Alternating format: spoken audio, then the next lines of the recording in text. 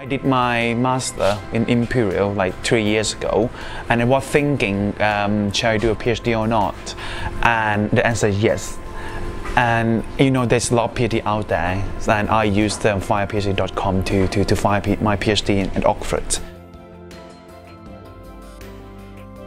What I'm trying to do, I'm trying to find a new vaccine which boosts our immune responses robustly. We're getting there, but not quite. So hopefully we can make you a good vaccine and we can eradicate TB. Even you don't do MasterChef, if you want to do a PhD, you have to be very organized. You plan everything at once, make sure you're happy and your supervisor happy.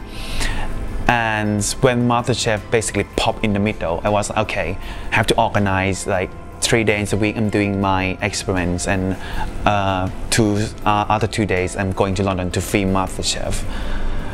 Even at the end of the series, we went to Peru. We went away for like a week.